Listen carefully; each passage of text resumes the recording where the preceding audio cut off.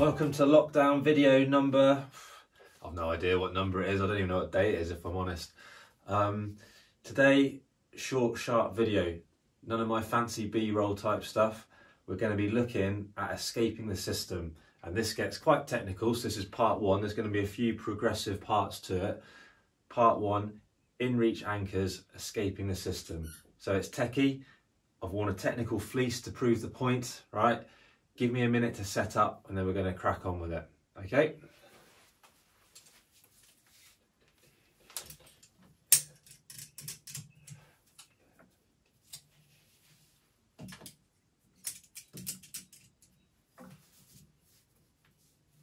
I'm going to do a few parts to it all, and you'll see they kind of get progressively a bit trickier and a bit trickier. But this is the fundamental building blocks to it. So each part will sort of build on the previous ones and put them all together into things quite complicated. And what we need to do to get a good toolbox of these skills is learn the individual building blocks and then be able to put them together in the right order. Okay, that's actually the tricky bit, is working out what to do and when to do it. So with our first setup, I've used a sling to equalise 2 points. I'm attached via a clove hitch. I've got my mate on belay, as usual, okay? So nothing exciting going on there at this point. I'm just going to take that tight. We're going to imagine, right, that they have fallen off and they need my help to get to them. With this setup, this isn't like an instructor-friendly setup or anything. This is just what you'd normally have set up when you're climbing, right? So we can't just unclip and run away like we would be able to with like a top rope setup. Here we're part of the system. So the first thing is going to be, in common with most of these things, is going hands free first. So obviously I can't just let go because my mate could be dangling on that or whatever. And so I need to tie off the belay plate. Okay, so tying off the belay plate, we're going to put a little loop through the carabiner and a little loop through that. That's called a slippery hitch. And then we're going to make that loop bigger. All right. Obviously, when this is under load properly and not just tied around my chair, you're going to have to, try really hard not to let any slip through, because it's a slippery little thing to start with. We're then going to do a half hitch, which is pushing a bite through the carabiner and then through itself. If you can fit a second one in, a second half hitch, I like to. All right, if you can't, you can't.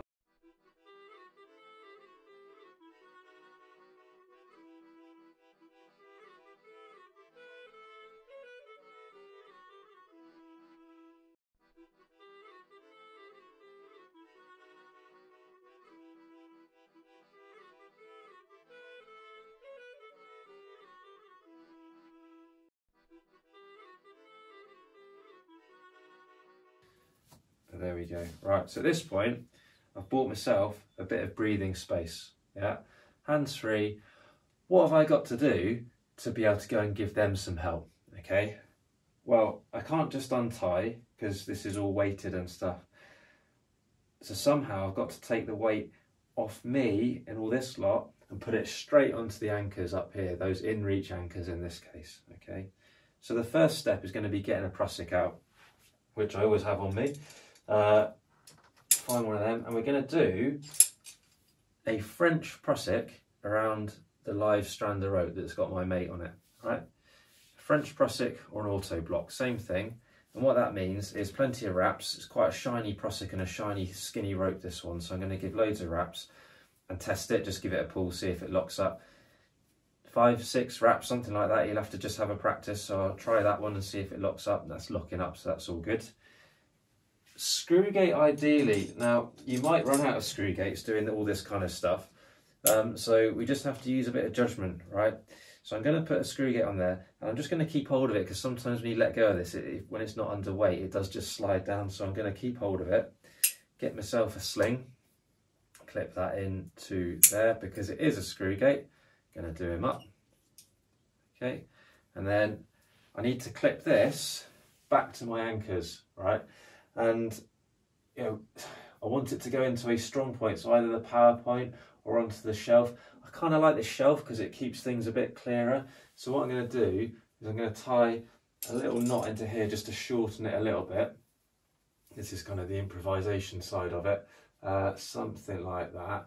get myself another screw gate, and that's going to go into this shelf that I talked about. Okay, so squeeze that up there. Bit fiddly sometimes when it's all properly underweight with your mate hanging down there. And now push that prusik away so it's all locking up nicely. Okay, doing its thing, right? Bit hard again when I say it's on the bench, but that's now doing something. So what I can think about now is taking the pressure off this, because basically this forms a bypass to all this lot going on here.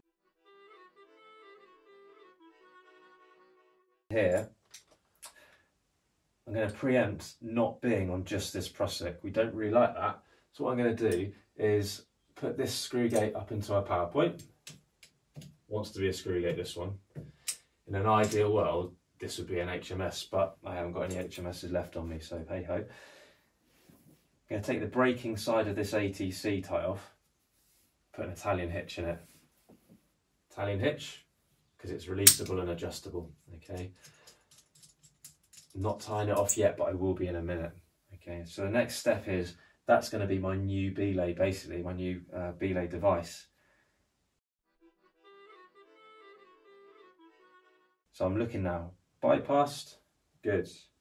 Tied off and safe, good. Italian hitch into there, me holding on to it. I don't want to let go of that one now.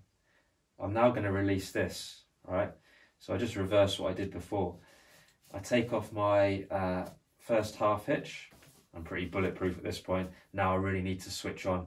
I'm going to grab the whole device with just a big strong grip around the whole thing, right? Get rid of my other half hitch, and then you're left with your slippery hitch. Okay, pop that out. So I'm still on belay as well, and I'm on belay twice. I'm just going to pull that Italian hitch through a bit, not super tight because I need to take this off in a second. Prusik's gripping, I've got all this, we're good now to let that go a bit slack. Okay, check the Prusik's locking, it is, we're good. Take off the ATC, the original belay device. Pop him out. Okay, good. Prusik's doing its thing. I can now tighten up this Italian hitch. Okay, good. A bit tighter. There we go. Now I'm going to tie this off, which is very similar to how I tied off the ATC. We form a little loop through a little loop. Okay. Pull plenty through. I'd rather have too much than not enough. Get it all snugged up. And then we're going to do a half hitch again, which is that. One more, because why not? Okay, super solid, nice and neat and all snugged up there.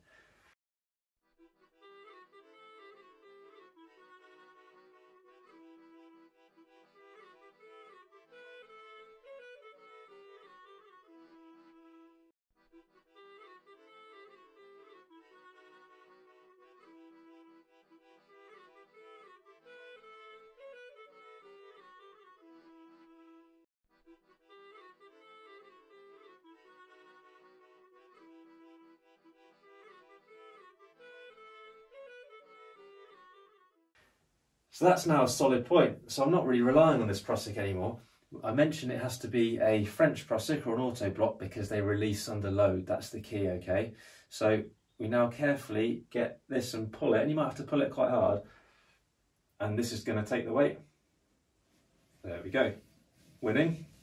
This has now gone floppy. That is no longer doing anything. So get all your kit back while you can. One, because you might need it to do other stuff in a second. Two, because it neatens it all up and you can really just be nice and thorough and check everything. And that's key, because there's a lot going on here. And remember, this is like the most simple version of it. So, you know, we're going to progressively build up in the other videos to slightly more complicated stuff. So what else can I win back? I can get this sling back out the way, can't I? Because again, might need that. Now, what can I do from here? Well, I mean, that's another video really, but basically, to watch that, I'm going to untie in a second. I don't want that to fall off down the cliff, so that's a good thing to clear up as well. So by being thorough at this stage each time, doesn't take long, but it makes your life easier, okay, and it stops you doing something potentially silly. Get that out of the way. Oh, there we go. So I'm actually not under tension anymore, so that's cool. I could untie from that. If I'm going to untie from that, get that sling. Haven't got a lanyard on me, so I'm going to improvise a lanyard. All right. lark's foot, probably put a knot in that, okay, just so I can adjust it if I need to in a minute. Get myself a screw gate because this is a single sort of point, and I could go into there actually to keep it neat and tidy. I'll go up to there. I would adjust this now to make it snug because, well, I may as well do it actually, mightn't I? I just, you know, we don't want to be on loose slings, okay? That's really key. So may as well do it for the sake of completion. There we go, into that, do him up. So now I can get myself out of that original knot. Okay.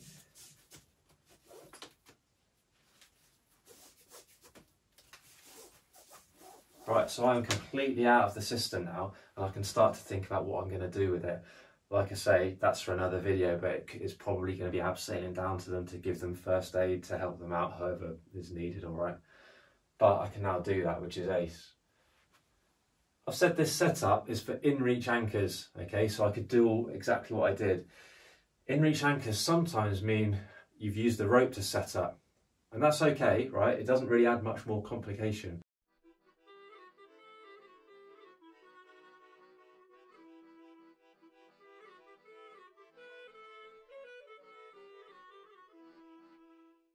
Right, so this time you're back with me, and I've set the same belay up, right?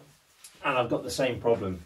My friend has fallen off. I'm going to have to go and give them some help for whatever reason. I'll put them back on belay so we're at that point. Okay, so let's see if you can work out what I'm going to do each time. First thing then, right, they've fallen off. I take it in tight because it probably would be anyway. Notice how the back bar of the carabiner is facing up. That makes my life easier for tying it off, which is the next step, isn't it? So carefully, little loop, turn it into a big loop. Okay, half hitch, so loop through the carabiner, trapping all the strands of rope, and again trapping that strand of rope. So that's 2 half hitches, nice and neat with a grabbable loop. So I'm back where I was before, mate dangling off, but this time the rope's here. So what I've got to do now is replace that, and hopefully it's all within reach. Because remember, this is all under weight, so this would be quite tricky, which is what's happening here. Okay, so that's a snap gate in there. I'm gonna have to improvise. I just haven't got enough screw gates to do everything with a screw gate. Okay, so use a bit of judgment there. Get that knot, the join in the sling out of the way. And what else have I got? Well, I've probably got enough screw gates, I think, to have a screw gate on one of those bits. That's always nice, if you can. If you can, like, gravity load it, I suppose we should, just to be, like, spot on to spin that around. Equalise that the same as you would normally. Okay, great. We're back at this point now, so we've got something useful. I'm going to put just put a carabiner in there in readiness for the sling in a second. Okay, keep that over the top just so it's all clear. Leave that there. Right, next step then is bypassing this slot again. So it's not really any different, is it? Next is going to be putting the prusik on. Remember, French prusik to enable it to be released under load. Remember, slow and steady, no rush. Keep working towards that end goal. Keep thinking one step ahead. Check he locks before anything else. It's locking, great.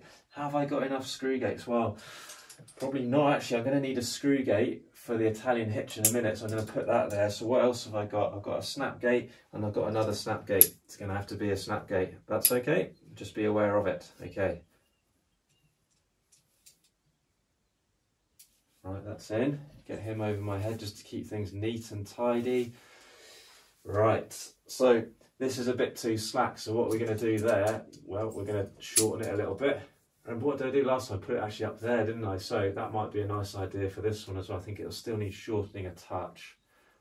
Only a little bit though. You can get that out there. Put him in, put him in. Go up to that. Is there enough space? Yeah, just about enough space to go onto that. Great. Into the shelf, just to keep it nice and neat. Keep things separated a little bit. That's on. Push it away so it's taking the strain. Great. What was next? Well, remember I wanted an HMS on there really, but it doesn't matter too much. Italian hitch.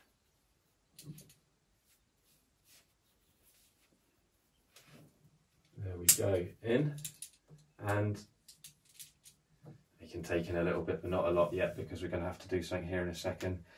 So I've got my backup ready, it's not doing anything yet. Sling is doing all its thing with the prusik on the end. So I'm now in a position to transfer all the weight onto there, aren't I? Okay, so that is carefully keeping hold of that Italian hitch side as well. Get rid of the first half hitch, second half hitch, really switched on by this point. Grab the whole thing, like that, properly grip it, flipping tight, especially skinny rope this one and quite shiny as well, so pay attention. Okay, release that a little bit, the sling's going to take the strain, so really carefully check it is taking the strain, right? It is good, it's not slipping or anything. If it's slipping, I've got to go back a few steps. I'll just neaten up that Italian hitch. There we go. Not too tight yet because I'm going to take this off. Keep checking that prusik's not slipping. Oops. Pop him out. Great, prusik's doing its thing, and I've got it on backup with this Italian hitch. So I'm just going to adjust the Italian hitch. Do you remember what's next? Well, I need to take my hands off that Italian hitch, so that means tying it off. Slippery hitch.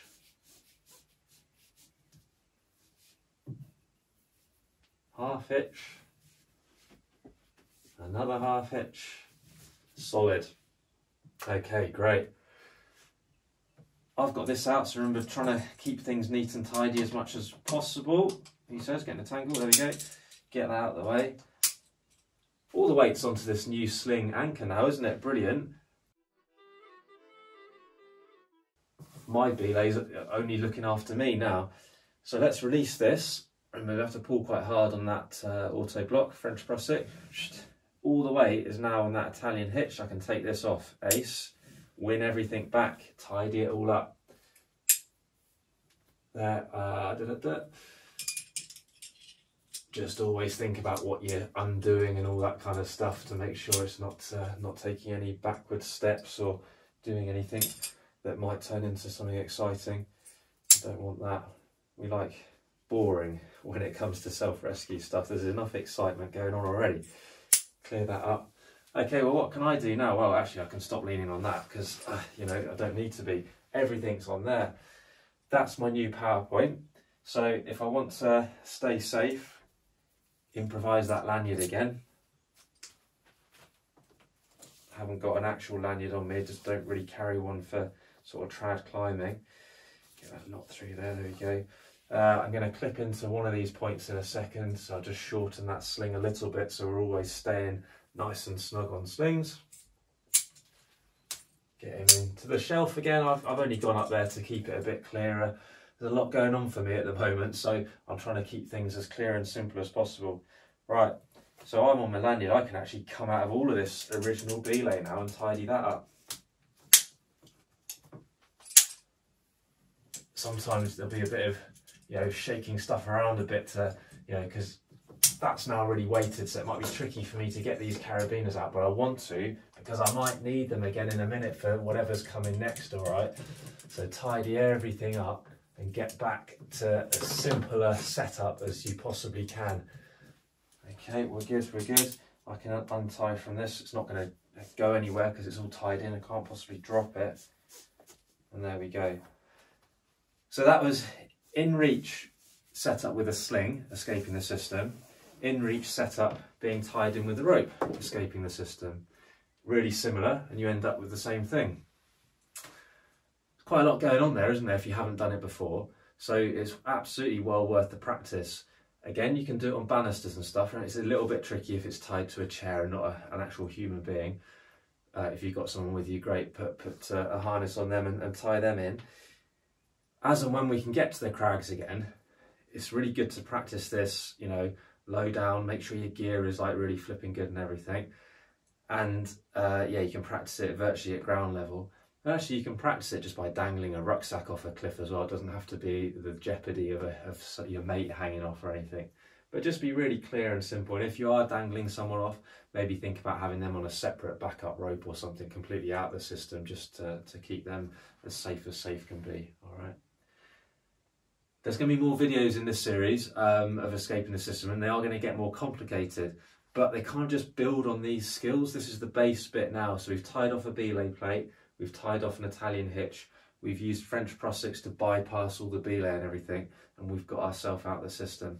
So they do get progressively a bit harder. And remember, we haven't looked at sort of what to do next. How are you going to go and help your friend? But like I say, that's for another video. Thanks very much for watching. I hope that's been of interest. As usual, fire away with any questions and comments and what have you. Click the subscribe button, click the like button, find us on Insta, find us on Facebook, check out the website, all that jazz. More videos coming along very soon.